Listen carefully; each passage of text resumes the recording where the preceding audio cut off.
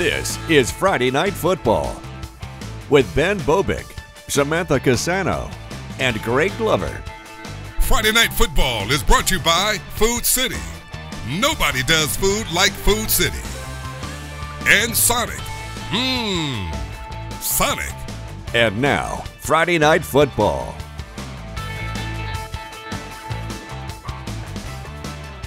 It's Friday night. And you know what that means. Time for the most must-see high school football show in the Tennessee Valley. Friday Night Football on Local 3. So it appears some schools were on fall break this week. In fact, a lot of schools. But us here, we don't take breaks. When we're this deep in the season, the only direction we know is forward. So let's get into it, shall we? We would begin with our game of the week, but it just finished up a little bit later, so we're going to get to that in just a few. One thing we love about this program, though, about as much as anything really, is fun non-region games.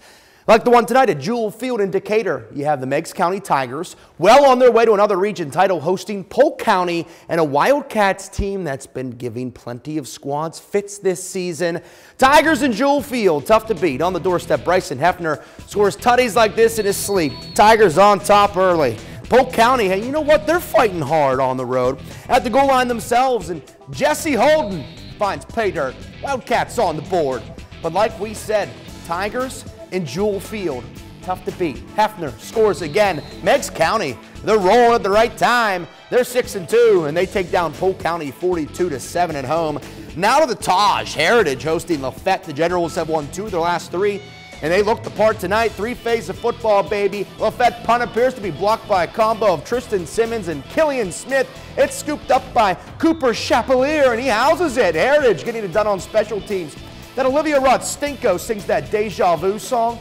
Here's the Heritage version. It's Simmons again. Another blocked punt. It bounces right into the arms of Cody Bryan, and you already know he's scoring a pair of blocked punts with consecutive Lafette drives, pair of Heritage TDs. Hitting the sprinkler celly, too. The Generals also scored on offense, by the way. Caden Height to Noah Pierce. Heritage makes this look easy. They dominate Lafette for a 50-7 region win.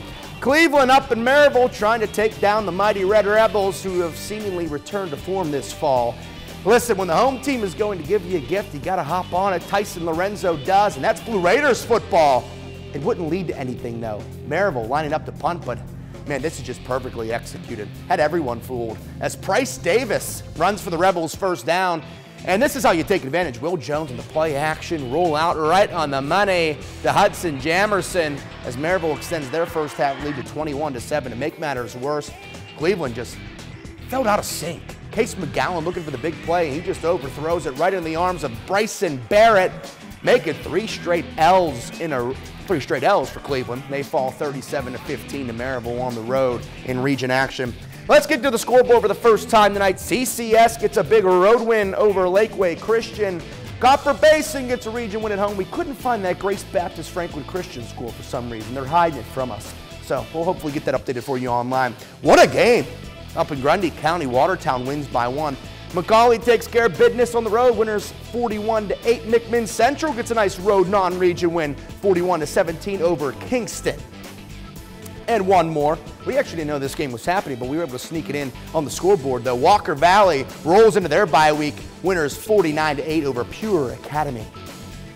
Here's your pick for the Friday Night Football Play of the Week, brought to you by Center for Sports Medicine and Orthopedics. We keep players in the game. We can't remember the last time this has happened, if ever. But Tyner's Dion Edwards takes home his 2nd straight Play of the Week honor. The freshman phenom with another sensational catch, this time on defense, as he picks off the McMinn Central pass. This would prove vital in the Rams region win over the Chargers. Get a load of it again. Look at him. Out jumps everybody. That's prime-time Dion Edwards' son. He's a stud. Now, let's take a look at this. Last week, he was on offense for it. So now I wanted to freeze frame this part right here. Look where he's heading. He's heading in that direction, right? Well, that would be out of his own end zone, so that wouldn't be a good idea. His shirt is being grabbed by the defender, and he kind of gets looped all the way around and goes like this, and gets it out past the 20, because you think if he intercepts this, catches it in the end zone, just take the knee, you get it at the 20. He's just such a playmaker. He wants the ball in his hands at all times. He was thinking about taking this back 106 yards. He's able to get it past the 20, out jumps everybody, gets away from everybody, makes the interception, makes a big-time play. Did we mention he's a freshman? Prime-time Dion Edwards. And you know what stinks is Tyner was off this week, so he doesn't even have a chance at a three-peat for the play of the week, so we'll have to check back with him next week. We'll check back with you after the break. Plenty more Friday Night Football coming your way.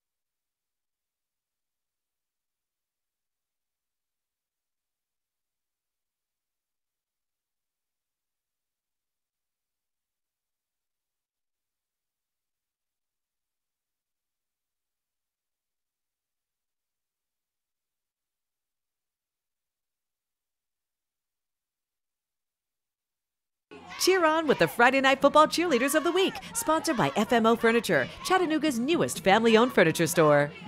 This ain't nothing but a THS party! Let me say hey, hey! Let me say yo! Yo! We said it before, we'll say it again. We love fun non-region games. So let's roll to Bears Stadium, shall we? Bradley Central hasn't been having the best season, especially when you consider last fall. Red Bank finds themselves in some must-win situations in their region. Tonight, they both look to get better against one another. Lions looking crispy with the all-whites. Ball on the doorstep. No need to overthink it. Josiah Featherstone, light like a feather, hard as a stone. He barrels into the Red Bank TD. Bears looking to move it now. They're on the ground. But Lucas is the runner that extends for the first. Featherstone just rips it from his arms. An extra effort play from Bradley gone wrong as Featherstone is going the other way with it. What a play from 21. He set the Lions up in Bears territory, but they'd only get 3 out of it, but that's fine. Joey Thompson knocks it through. Red Bank gets a really good non-region road win over Bradley Central, 17-10. Senior night at the Baylor School. Red Raiders hosting St. Pius X from Missouri, and Briggs Cherry was electric tonight, dropping one in a bucket to Joakim Dodson, who makes the easy TD grab, and Big Red's just getting started. Already made the throw once, made it easier the second time. Cherry to Caden Dewey this time, and the young fans were loving it. They got streamers out. They're moving it all around. There's no school tomorrow, by my calculation. Get wild, man. Now for the cherry on top. Bricks Cherry was in his bag tonight, running all over the place, then just unloads on a throw across his body right in the arms of Dewey, who goes 62 yards to the house. St. Pius X came all the way from Missouri just to get clapped. Baylor stays unbeaten with a 48-7 win on senior night. Now we go to Tunnel Hill, here where the Bruins just showing out, doing splits. We got Creed playing in the background. Northwest hosting Adairsville, big game for both. This one, all Bruins in the first half, up 14-0, make it 17-0, courtesy of this Neri Martinez, who splits the pipes with the field goal. Adairsville wakes up, though. They drive right down the field. Beautiful ball from former Dalton QB Ethan Long to Trey Winters. Tigers are alive. They recover a pooched kick, then take full advantage. This time, it's Winters. He's throwing it to Long. A little razzle-dazzle from Adairsville, and that's 17-0 Northwest lead. It's now just 17-14 in the blink of an eye. Bruins defense settling things down. Late in the half, Sam Crossan just bullies his way through the line. He sacks Long. That ball is out. Dominic Johnson all over it. After a shaky end of the first half, Northwest regains their composure and finishes this one out for a 38-14 win over Adairsville. A win that could do wonders for them come playoff time. Let's go back to the scoreboard, shall we? Calhoun gets a region win over Gilmer on the road. Union County beats Coahulla Creek. Dade County gets a big win on the road over Coosa. Gotta love to see that for the Wolverines.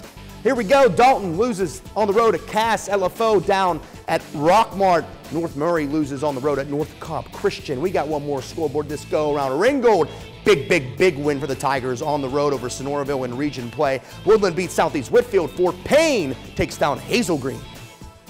It's time to catch all the fun on the Friday Night Football Fan Cam. You hear us say it, now we get to show you. There are few experiences that rival a Friday night at Bean Stadium in South Pittsburgh. Check it out in this week's Fan Cam.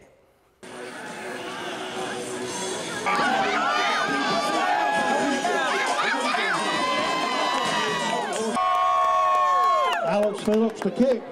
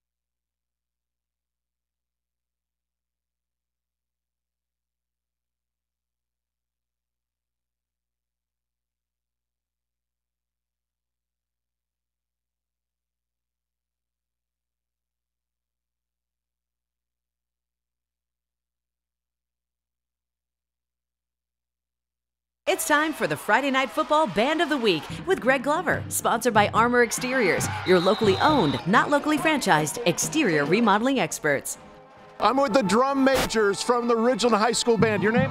Roger Collins. And you? Evangeline Williams. Oh, they look great. How do you like being in front of the group? I love it. So much fun. How about you? It's amazing. The energy is great. We're going to put a few songs together because they play a lot during the play of the game here, and you're going to love the Rhythm of the Ridges from Ridgeland High School, your Band of the Week.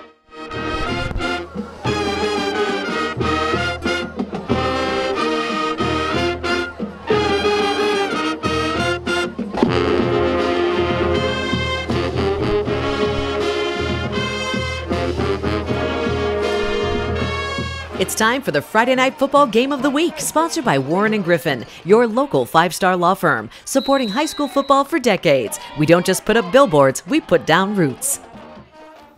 We said it on Tuesday, and we'll say it again tonight. Even though it was slim pickings in terms of the amount of games being played, we still think this game would have stood out anyway. South Pittsburgh hosting Chattanooga Prep, the perennial power that is South Pitt, the new program out to prove something in Chat Prep. And any Friday night spent at Bean Stadium is a good one. That's where we find Samantha Casano, who joins us live from South Pittsburgh, Tennessee. It was a make or break game for both. How did it all shake out, Samantha? Yeah, we talked earlier about the defenses for both of these teams entering this game since week 1. The Pirates had allowed 29 total points. Chattanooga Prep 14. That was going to change tonight here at Bean Stadium in this pivotal region matchup. Let's get to those highlights. Senior night for South Pittsburgh as the Pirates welcome in Chattanooga Prep. South Pitt gets right to work scoring on their opening drive. Pirates lead 7-0. Same score midway through the second. Dayon Cooper avoids any tackles.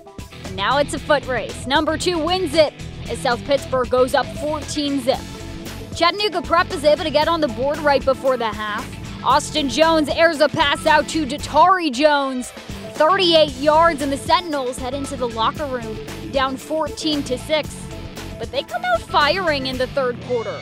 Jones rolls out, hits Lundeon Kellogg, who has an easy path to pay dirt. It's a 1-point ball game. The Pirates immediately fumble the ball, and it's recovered by Chat Prep. That sets the stage for this Marquise Gardner run, from down 8 to up 5 in the matter of minutes. So now South Pittsburgh is playing from behind for the first time. Dayon Cooper powers his way in for 6. QB1's second touchdown of the night makes it 21-19 Pirates. They add 2 more scores. South Pittsburgh with 21 unanswered points. They win it 35-19. Our chances getting higher and higher every time. People down us, they keep telling us, they say we suck. We're not the same team as last year, but we got a chance now.